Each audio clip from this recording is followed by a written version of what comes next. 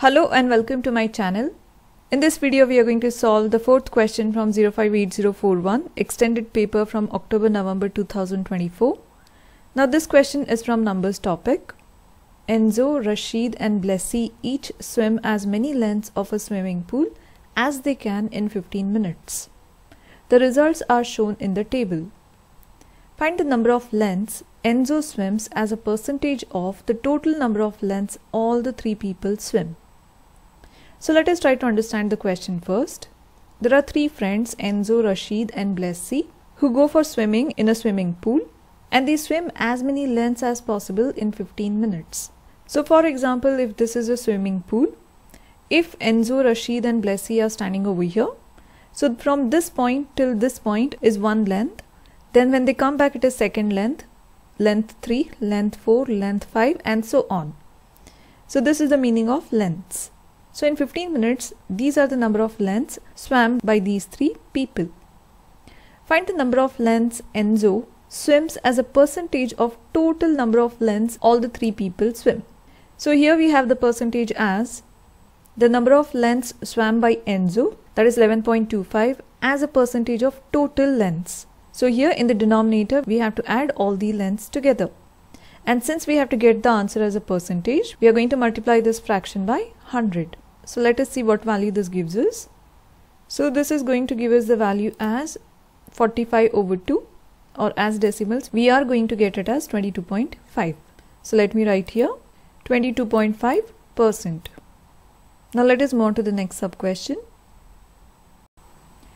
Write the ratio of the number of lengths each person swims in the form Enzo is to Rashid is to Blessy. Give your answer in its simplest form. So let us consider the table they had given here. So here we have written their lengths, that is Enzo is 11.25, is to Rashid is 18.75 and Blessy is 20. Now in the next step, let us divide each of these numbers by the smallest number out of the three. And the smallest number is 11.25. So we are going to divide each and every number by 11.25. So here in the next step, you can see we have divided 11.25 by itself as it is the smallest number. We have divided 18.75 by 11.25 and 20 by 11.25. Now 11.25 and 11.25 will divide each other and we get the answer as 1. Let us check for the next fraction what value we get. So this will give us the value as 5 over 3 as we have written over here. Let us check for the last fraction now. So this is going to give us the fraction as 16 over 9 as we have written over here. Now further simplifying this, we are going to do one more step. That is, let us take a common denominator. Now here we are going to write 1 over 1. Now taking the LCM, we are going to get the denominator as 9. So we are going to multiply the numerator by 9 and the denominator by 9. Now here for the second fraction, we are going to multiply the numerator by 3 and denominator by 3. Because 3 times 3 we get the denominator or LCM as 9. And for the last fraction we already have it as 9. So we do not have to multiply anything. So here we are going to get the fraction as 9 over 9 is to 5 times 3 is 15 over 9 is to 16 over 9. Now since we have got the same denominators, we can cancel off the denominator and we are left with 9 is to 15 is to 16. So this is the ratio of number of lengths each person swims in its simplest form. So let me write here 9 is to 15 is to 16. Now let us move on to the next sub question. Each length of the pool is 25 meters. Work out Blessy's average swimming speed for the 15 minutes. Give your answer in meters per second. So let me draw a rough figure to understand this question first. Now let us consider this as a swimming pool. And here they have mentioned that the length of the swimming pool is 25 meters. So we have written here one length is 25 meters. Now here in this question we need to find out Blessy's average swimming speed for 15 minutes. Blessy swims for 20 number of lengths. So here for one length if it is 25 meters, then for 20 lengths the distance becomes 20 times 25. So now we got the total distance covered by Blessy, that is 20 times 25. And we also have time with us, that is 15 minutes. So we have the formula for average speed as total distance over time Total distance is 20 times 25 as we have got it over here. Over, since we need the time in seconds, we have converted this minutes into seconds. That is by multiplying 15 by 60 seconds. So let us see what value this gives us. So this is going to give us the value as 5/9, or in decimals we'll get it as 0.555. So here I have written 5/9 or 0.556, that is rounding to 3 decimal places. So this is our answer. Now let us move on to the B sub question. Rashid continues to swim at the same rate. Calculate the time it takes Rashid to swim a distance of 5 km. Give your answer in hours and minutes. Now let us reconsider the table they had given. Now here they have mentioned that Rashid continues to swim at the same rate, which means we have to consider initially what is the speed for the 15 minutes, considering one length as 25 meters. So here, reconsidering the same formula, average speed is equal to total distance over time. Now here for the total distance for Rashid, we can see that the number of lengths is 18.75. Now here again reconsidering the relationship, that is one length is equal to 25 meters. So 18.75 lengths is equal to 18.75 times 25. So this will give us the total distance in a time of 15 minutes. So let us not convert this into seconds because we need the time ultimately in hours and minutes. So I have kept the time as 15 minutes. So this will give us the value as 125/4 meters per minutes. So this is the average speed in 15 minutes for this much distance. But in this question, we need to find out the time it takes Rashid to swim a total distance of 5 kilometers. So let me write here.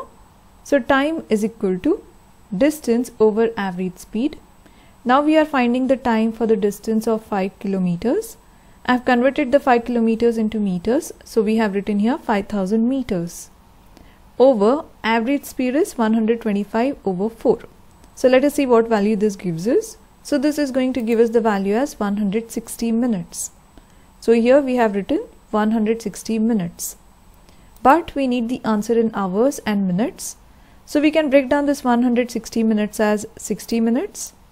60 minutes. So total we have got 120 minutes. But we need 160. So 40 minutes more. So 60 minutes is 1 hour. And the 60 minutes is 1 hour.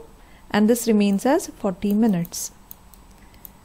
So here we have 2 hours and 40 minutes as the time taken by Rashid to swim a distance of 5 kilometers. Now let us move on to the next sub question. Blessy swims for 1 hour.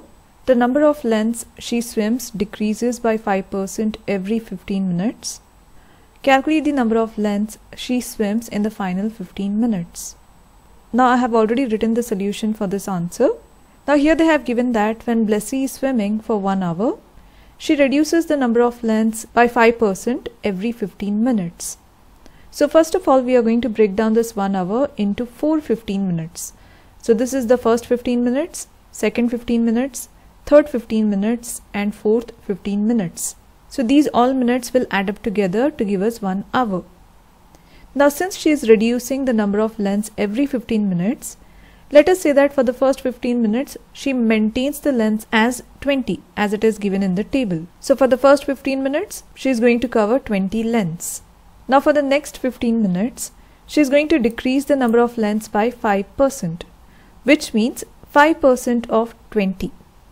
So 5% is 5/100 times 20.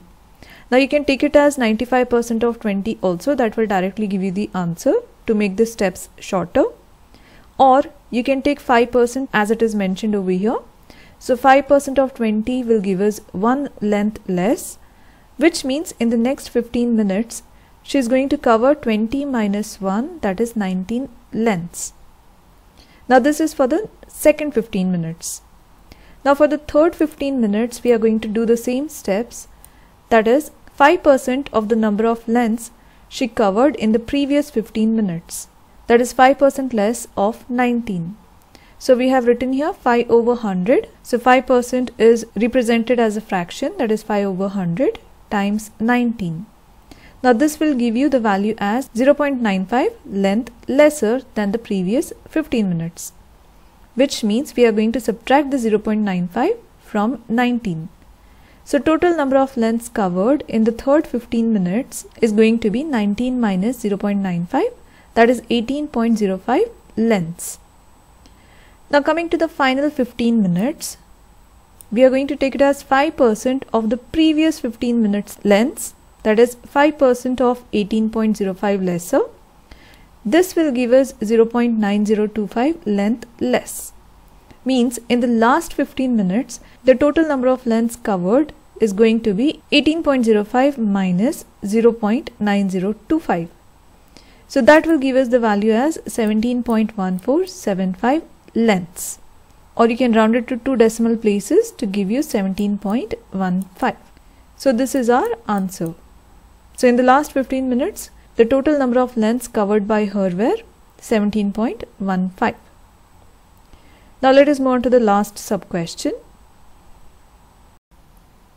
Another swimmer, Adam, swims 450 meters correct to the nearest 25 meters. This takes 10 minutes correct to the nearest minute. Calculate the minimum distance Adam swims in 1 hour at this rate. Here we need to make use of the upper bound and lower bound concept. It is given that another swimmer, Adam, swims 450 meters correct to the nearest 25 meters. So we are going to write the distance over here as distance is equal to 450. Since nearest 25 meters is mentioned, we are going to write it as plus or minus 25 over 2. Now here, since we are interested in finding out the minimum distance, we are going to take the lower bound. So minimum distance is going to be 450 minus, and 25 over 2 is 12.5. So the minimum distance or the lower bound of the distance we got here is 437.5 meters. Now let us consider the time given. This takes 10 minutes correct to the nearest minute. So let us write the time here. So here time is equal to 10 plus or minus nearest minute is given.